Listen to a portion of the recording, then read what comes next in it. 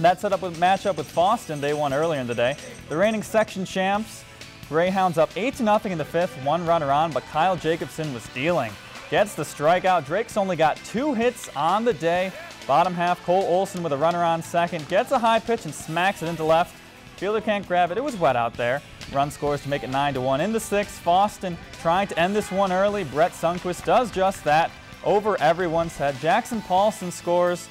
Fosston wins 10-0. They will play Sacred Heart on Thursday. If you enjoyed this segment of Lakeland News, please consider making a tax-deductible contribution to Lakeland PBS.